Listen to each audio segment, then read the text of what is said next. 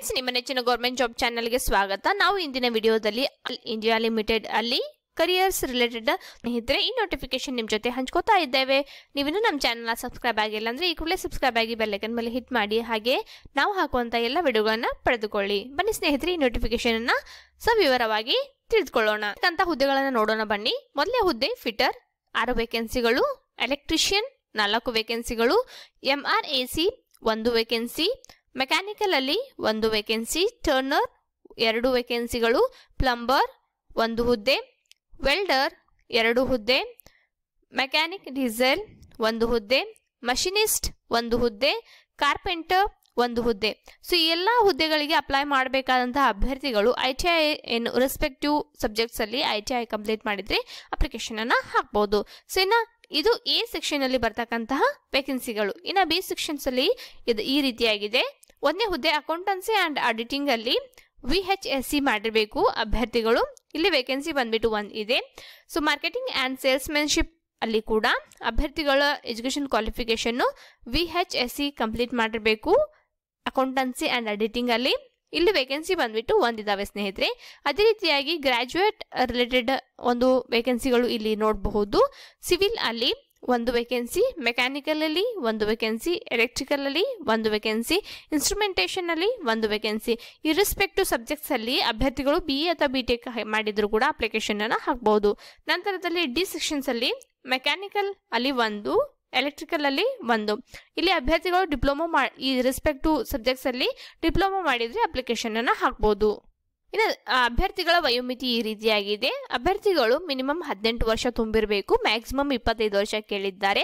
ಆದರೆ SC ST ಕ್ಯಾಟಗರಿದವರಿಗೆ 5 ವರ್ಷದ ಒಂದು ರಿಲ್ಯಾಕ್ಸೇಷನ್ ನೋಡಬಹುದು. OBC ಕ್ಯಾಂಡಿಡೇಟ್ಸ್ ಗಳಿಗೆ 3 ವರ್ಷದ ಒಂದು ರಿಲ್ಯಾಕ್ಸೇಷನ್, PWD ಕ್ಯಾಂಡಿಡೇಟ್ಸ್ ಗಳಿಗೆ 10 ವರ್ಷದ ರಿಲ್ಯಾಕ್ಸೇಷನ್ ಇಲ್ಲಿದೆ ಸ್ನೇಹಿತರೆ. ಸೆಲೆಕ್ಷನ್ ಮೆಥಡ್ ಬಂದ್ಬಿಟ್ಟು ಅಭ್ಯರ್ಥಿಗಳು ಪಡೆದಂತಹ ಅಂಕಗಳ ಆಧಾರದ ಮೇಲೆ, ಮಾರ್ಕ್ಸ್ ಸ್ಕೋರ್ಸ್ಗಳ ಆಧಾರದ ಮೇಲೆ ಇಲ್ಲಿ ಸೆಲೆಕ್ಷನ್ ಮಾಡ್ಕೊಂತಾರೆ ಸ್ನೇಹಿತರೆ. ಅಂದ್ರೆ ಯಾವುದೇ ಎಕ್ಸಾಮಿನೇಷನ್ ನಡೆಸೋದಿಲ್ಲ, ಅದರ ಬದಲಾಗಿ ನೀವು ಪಡೆದಂತಹ ಎಜುಕೇಶನ್ ಕ್ವಾಲಿಫಿಕೇಶನ್ ಅಲ್ಲಿ ಪಡೆದಂತಹ ಅಂಕಗಳ ಆಧಾರದ ಮೇಲೆ ಸೆಲೆಕ್ಷನ್ ಮಾಡಿಕೊಳ್ಳಲಾಗುವುದು. ಅಪ್ಲಿಕೇಶನ್ ಹಾಕಲಿಕ್ಕೆ ಕೊನೆಯ ದಿನಾಂಕ 15 ಫೆಬ್ರವರಿ 2020 ಆಗಿರುತ್ತೆ. ಅಭ್ಯರ್ಥಿಗಳ ಅಪ್ಲಿಕೇಶನ್ ಹಾಕಿದ ನಂತರದಲ್ಲಿ ಈ ಎಲ್ಲ ಸರ್ಟಿಫಿಕೇಟ್ಸ್ ಗಳು ಅದ್ರ ಜೊತೆ ಜೆರಾಕ್ಸ್ ಕಾಪಿ ಸೆಲ್ಫ್ ಅಟೆಸ್ಟೆಡ್ ಮಾಡಿಬಿಟ್ಟು ಕಳಿಸಬೇಕಾಗುತ್ತೆ ಸ್ನೇಹಿತರೆ, ಸ್ಪೀಡ್ ಪೋಸ್ಟ್ ಮೂಲಕ.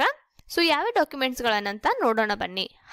10ನೇದು ಮಾರ್ಕ್ಸ್ ಶೀಟು ಅಂದ್ರೆ 10th ಪಾಸ್ ಸರ್ಟಿಫಿಕೇಟು, ಅದೇ ರೀತಿಯಾಗಿ verification of date of birth verification ಮಾಡಲಿಕ್ಕೆ ಒಂದು ಪ್ರೂಫು, ಅದೇ ರೀತಿಯಾಗಿ 10th ಮಾರ್ಕ್ಸ್ ಶೀಟು. ನಂತರದಲ್ಲಿ ನಿಮ್ದು ಕ್ಯಾಟಗರಿಯಲ್ಲಿ SC ST OBC ಅಲ್ಲಿ ಬರ್ತಾ ಇದ್ರೆ ಅದರ ರಿಲೇಟೆಡ್ ಆದಂತ certificate, income related certificate, semester wise ನಿಮ್ದು ಮಾರ್ಕ್ಸ್ ಶೀಟ್ಸ್ಗಳು ಅಂದ್ರೆ ಪಾಸಿಂಗ್ ಸರ್ಟಿಫಿಕೇಟ್ಸ್ಗಳು ಮತ್ತೆ ಮಾರ್ಕ್ಸ್ ಶೀಟ್ಸ್ಗಳು ನೀಡಬೇಕಾಗತ್ತೆ. ಅದೇ ರೀತಿಯಾಗಿ ಆಧಾರ್ ಕಾರ್ಡ್, ಫೋಟೋಗಳನ್ನು ಕೇಳಿದ್ದಾರೆ, 3 ಫೋಟೋಗಳನ್ನು ಕೇಳಿದ್ದಾರೆ, ಪೊಲೀಸ್ ವೆರಿಫಿಕೇಶನ್ ಸರ್ಟಿಫಿಕೇಟ್ ಕೇಳಿದ್ದಾರೆ ಸ್ನೇಹಿತರೆ. ಸೊ ಅದೇ ರೀತಿಯಾಗಿ ಅಪ್ಲಿಕೇಶನ್ ಅನ್ನು ಕೂಡ ಇಲ್ಲಿ ಕೇಳಿದ್ದಾರೆ ಸ್ನೇಹಿತರೆ.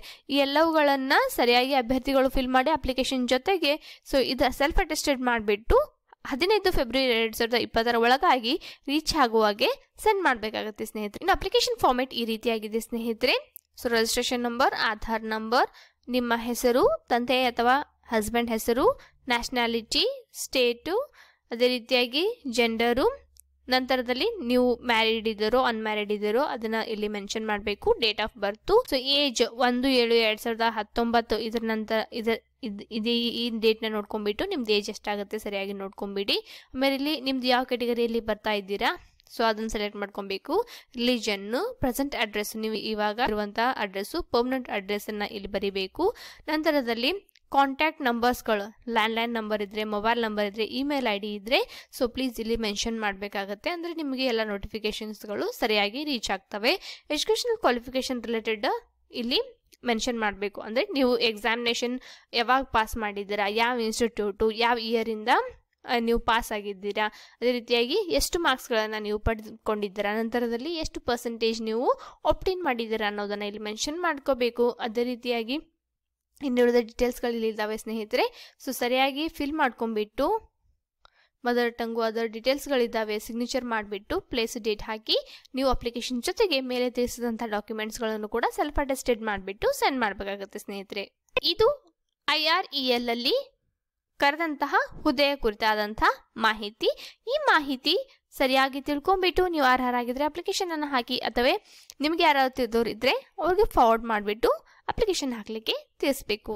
Thank you.